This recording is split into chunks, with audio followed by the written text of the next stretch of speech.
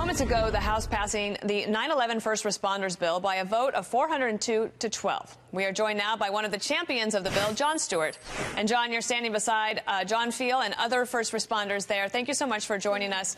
This obviously passed by a huge bipartisan margin, and you've been so dedicated to making sure that this bill gets passed. Just love your thoughts today. Listen, I think the hard work that everybody's put in over the past 15 years, John Field's been doing this 15 years. He's given his life to it, half of his foot and one of his kidneys. I think none of us feel like the job is done. We've got to get past the Senate. Senator McConnell has said that he will get this done by their summer recess. That's August 2nd, so we're going to take him at his word. We're here with Lou Alvarez's brother and sister. And we're all just trying to keep focused with our eye on getting this community the help that they need and making sure that they never have to feel this burden and stress again. Yeah, Mitch McConnell had said, I think that this is from a little while ago, he said the first responders who rushed into danger on September 11th, 2001 are the very definition of American heroes and patriots. The Senate has never forgotten the Victim Compensation Fund, and we aren't about to start now. Nothing about our shared goal to provide for these heroes is remotely partisan. We will consider this important legislation soon. And as you said, John, they expect to do that before the end of this the recess.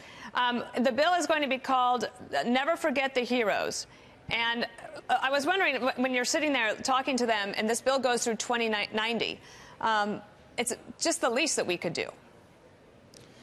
Yeah, I think that's right. I think there's always going to be a little bit of shock that it's been this hard a fight, and it's taken this long, and that, you know, the only consideration here should be, is there a need? And the need is there, and the need is urgent.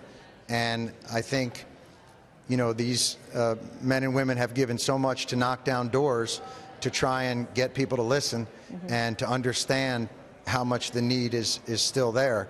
You know, Lou Alvarez died, you know, a week ago, and his death was as much a part of the terrorist attack on 9/11 as those that passed that day. Absolutely. And we have to remember that for this community, that day hasn't ended. And they live this nightmare over and over again.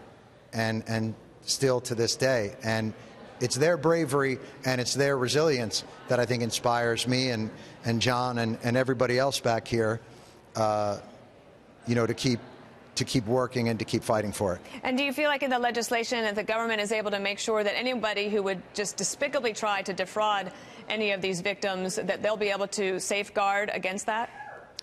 So this program, the one thing to remember about the program is it already exists. So the VCF program already exists. It's been administered through the Justice Department, and there is no fraud. The paymaster, the special paymaster, Rupa Bhattacharya, testified in front of Congress on the same day that we all testified that there have been no cases of fraud and abuse. It's a really well-run program. It's faithful to the statute, it's fair to the claimants, and it's respectful to the taxpayers. And it's run with a real robust certification process, and it's incredibly effective. The truth of the matter is, all Congress has to do is pass it. The program is already there. It already exists. It already runs well. It's just running out of money and is set to expire, and we can't let that happen because families are already getting their compensation cut by 70%. If I could just ask you one last question. Your dedication to this is obviously inspiring to a lot of people, and if there are those watching who think maybe not necessarily this particular issue, but that talk a little bit about what it's like to dedicate yourself to something and to focus on it and to show up for these people every day, that you can make a difference. It's everything. You know, it takes this whole team, and it takes John Field's come down here. How many times, John? Today's 280 times. 280 times. Wow. There is a great dysfunction here, and there are a lot of really good people in that room trying to do the right thing that I think have become lost in procedure and process. Oddly enough, this is a program that is not troubled by administration, it's troubled by politics.